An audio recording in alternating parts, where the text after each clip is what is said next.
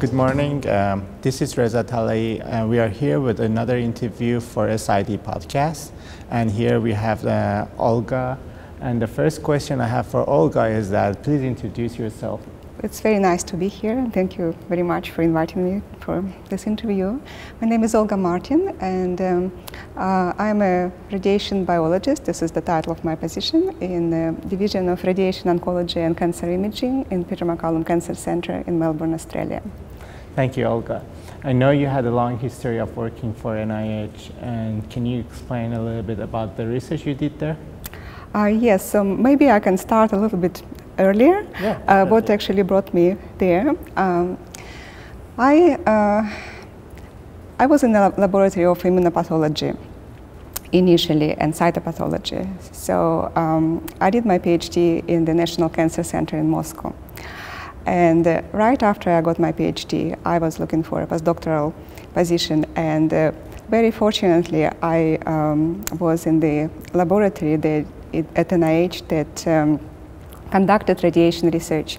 Since then, I'm in the field of radiation research. Initially, I worked in a small esoteric field related to Auger electrons, and it actually also had a very nice link to my future research with gamma H2X as a marker of double-strand breaks. Because when we started collaborating initially with Bill Bonner, we showed that if we treat cells with iodine-125 UDR, which induces one double-strand break per decay, and then when you immunostain the cells with gamma H2X, then you can find a very nice correlation between the number of double-strand breaks and number of gamma H2X foci.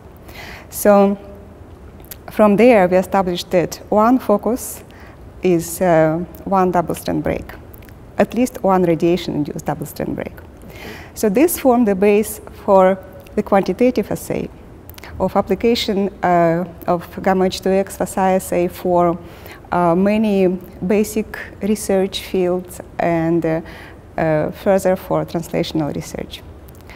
So I worked with Bill Bonner and team for more than 10 years at NCI, and we applied gamma H2X foci assay for many different applications for such fields as aging, non-targeted effects. So we were first to show that DNA damage accumulates in bystander cells, even though they were not irradiated. So then I think I was very fortunate that I had an opportunity to work in a big radiotherapy center. So I got a position in Peter MacCallum Cancer Center in Division of Radiation Oncology and Cancer Imaging. And there, since this is the biggest radiotherapy center in Australia and one of the largest centers in the world, it's about 6,000 patients every year that receive radiotherapy in Peter MacCallum Cancer Center. So it's a huge opportunity for translational research. So I have a question here. So you started with basic science and then you moved to an applicable environment in oncology department. Did you use any of the assays you developed in your basic research laboratory in the translational research part that you moved on at the next step? Exactly, because we learned a lot about this biomarker. Yeah. And we know that the properties of gamma H2X formation and kinetics are different in directly irradiated cells and in non-targeted cells. For example, in directly irradiated cells, we know that response goes fast. Maximum response is detected at about 15 minutes to 1 hour of post-irradiation, and then double-strand break repair and gamma H2X signal goes down. While in non-targeted cells, it's a very slow accumulation. So the peak in bystander tissues reaches the maximum about, I would say, if these are tissues, it could take several days to reach the peak, and then the signal stays, and then it slowly goes down. So this is very interesting because kinetics are different, and based on gamma H2X kinetics, you can distinguish which cells were directly irradiated and which cells got DNA damage because of bystander signaling. So it was good basic science knowledge that I applied in my translational research. So this was the core of my research around which I built other biomarkers. And everything I do now, it's basically to monitor normal tissue response in radiotherapy patients.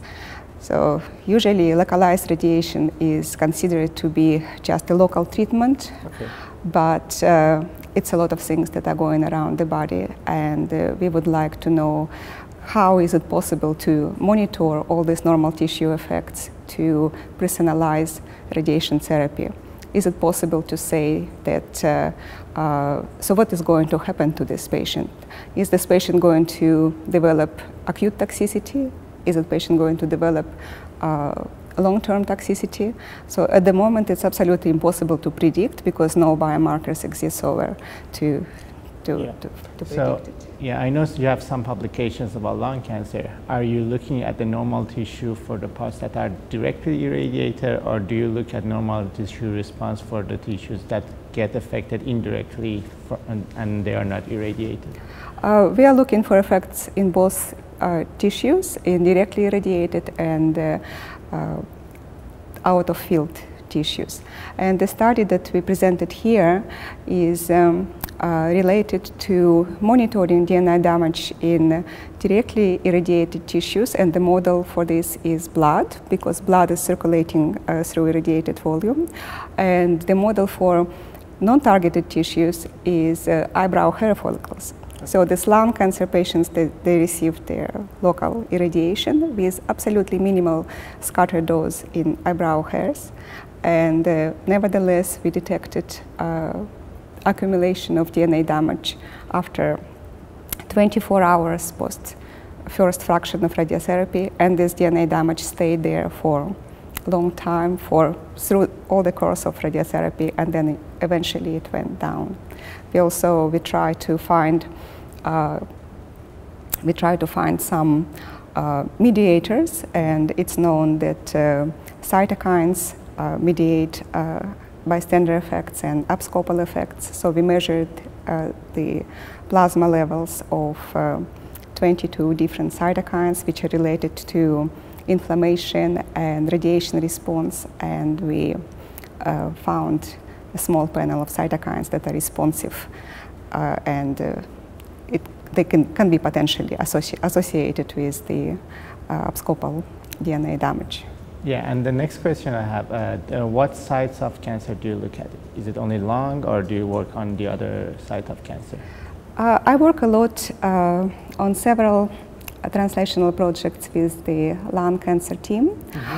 And another project for lung cancer, for example, is association of radiotherapy and circulating tumor cells. So we are looking at the number and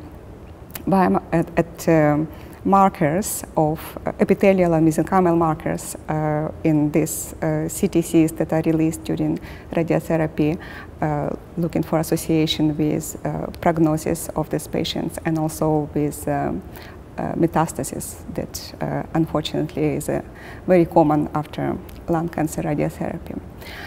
So except lung cancer patients, we are doing very interesting research which is related basically to any type of cancer. So we are trying to find, to develop a prognostic test for late effects, for late normal tissue toxicity. So this is a problem that is still not solved. There were many studies that try to develop such a biomarker, but unfortunately, none of them made their way to clinic, because it's either sensitivity is too low, or they are too time-taking. And recently we published a paper in Cancer Letters, which in this paper we showed that if we monitor gamma-H2X kinetics in over-responders, and we had a mixed group of over-responders who were radiotherapy cancer patients which developed late normal tissue toxicity months and years after radiotherapy and still suffer because of these toxicities. And as control, we had a group of ex-radiotherapy patients that went through the treatment but did not develop any sign of radiation toxicity. So we collected blood samples, we irradiated lymphocytes, and we followed gamma-H2X kinetics. And then we found that if you apply statistical criteria to assess, to describe these gamma-H2X kinetics, then you can statistically, based on the algorithm, which we actually called radiosensitivity map, you can distinguish these two groups with very high prediction power. So we had about 97% sensitivity of this assay. So far, this is the best result ever. Yeah, so nice. we hope that we will be able to apply this assay for the prospective study and maybe in future for clinic. It's interesting, you have a wide range of projects.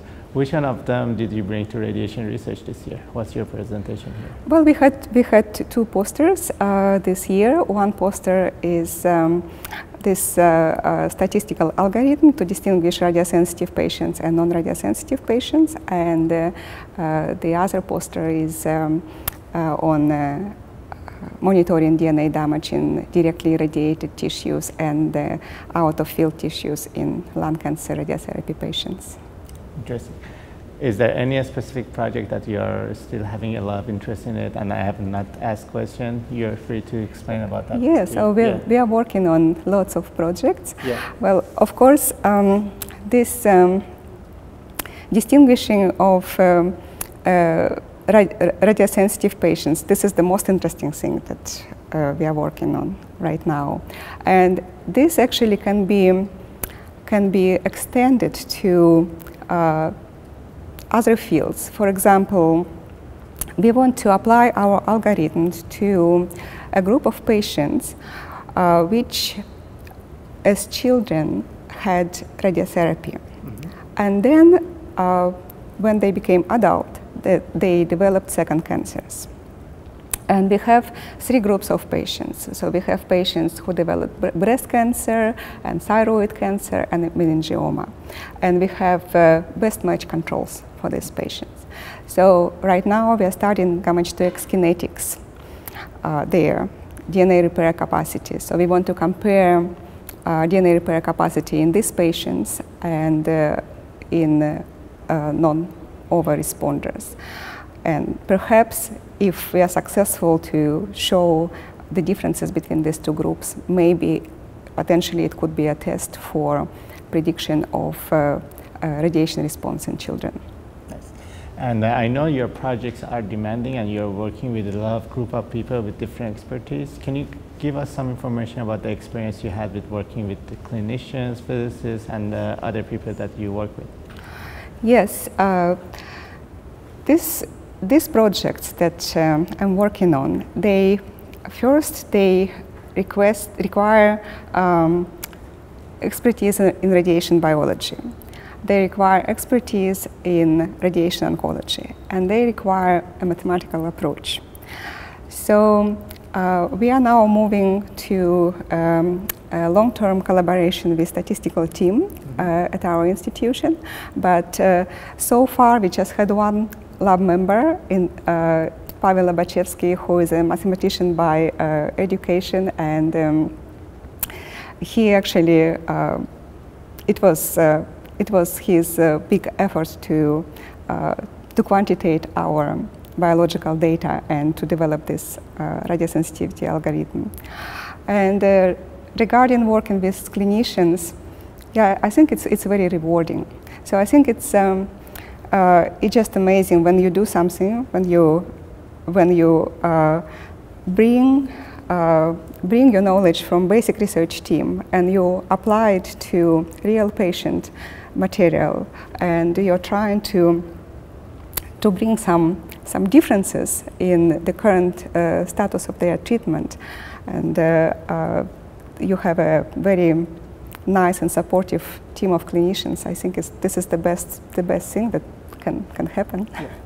And my final question is that, what do you see the future of your research?